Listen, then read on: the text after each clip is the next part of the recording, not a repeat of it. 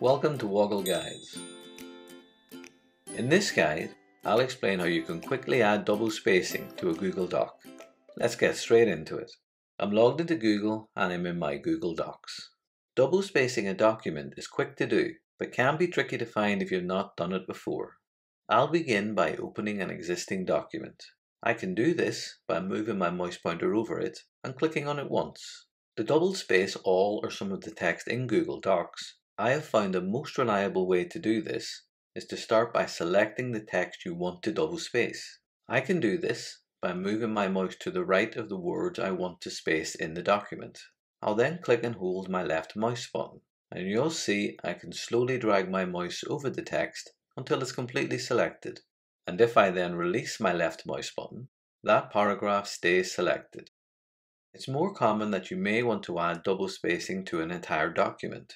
You can quickly select all the text in a document by moving your mouse pointer to the text navigation bar shown at the top of Google Docs. You'll see there are a number of links shown here, but the one we're interested in is Edit. From the options shown, if I move my mouse pointer down to the Select All option, clicking on this once will select all the text shown in the document. You can also do this quickly using keyboard shortcuts. Press Command and the A key together to do this on an Apple Mac, or the Control and A key to do the same on a Windows PC. Once your text has been selected, double spacing it is pretty straightforward. I'll move my mouse pointer back to the text navigation bar, and this time I'll click on the Format link. From the options shown, I'll move down to the line and paragraph spacing option. Some further links are presented, and moving to those, you'll see that our document is currently single-spaced.